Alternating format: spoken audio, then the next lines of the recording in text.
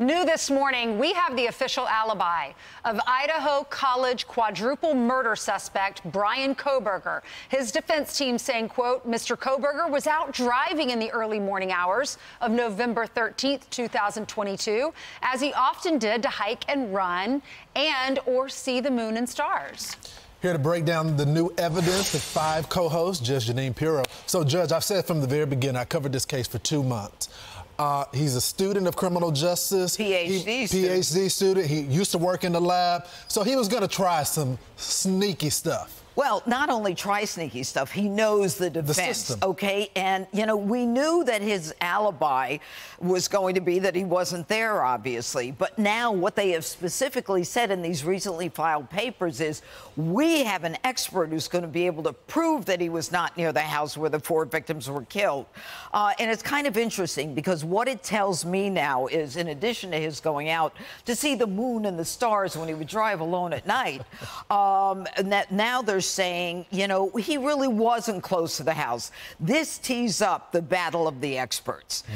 What will happen now is the state prosecutors are going to come in and they're going to say his cell phone pinged, by the way, 12 times in the area of that home of the victims. But on that night, the prosecution is saying he turned his phone off. But we have him coming from the direction of the victim's home.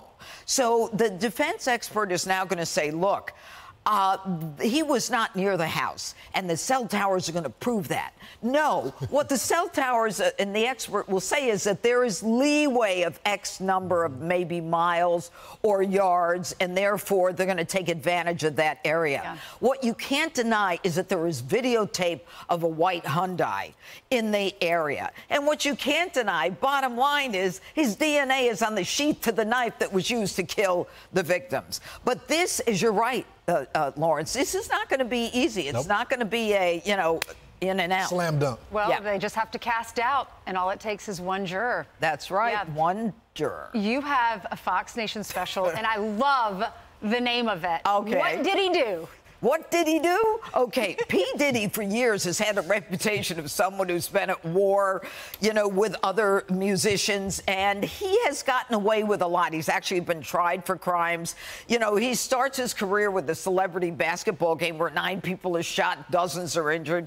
He gets away and acquitted on gun charges, but there are all these deaths behind him. And now what you've got are the feds who now have executed search warrants at both of his mansions, civil lawsuits for sexual assaults, drug dealing, and all kinds of things. Look, the bottom line is all the rumors about him are coming home to roost. People have gone to jail for him, and people have disappeared for him.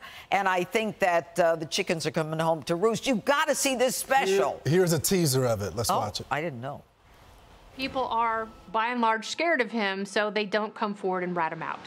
He's capable of being violent, not just women, men, people.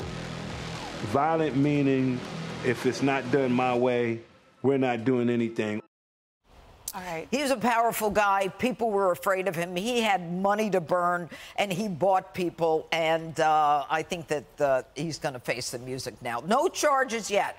A lot of civil lawsuits, but we'll see. Okay, you can watch it. Exactly. Exclusively Fox Nation. It drops today. Thank you, Judge. Be there. Are you going to stay here until 5?